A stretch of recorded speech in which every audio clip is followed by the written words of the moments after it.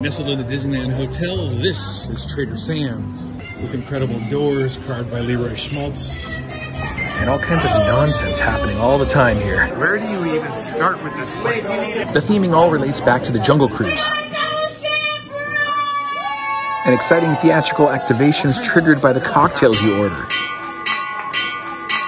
And then when there's a shipwreck, this ship wrecks.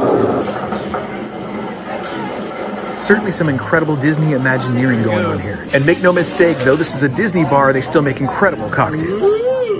Fun secret fact is the nautical pole back there that remains from the original nautical restaurant that used to exist here. When you order different cocktails, the volcano in that window erupts, all kinds of stuff happens at this place. This particular night, we closed Trader Sam's down. Visit Trader Sam's at the Disneyland Hotel. I barely scratched the surface on this place.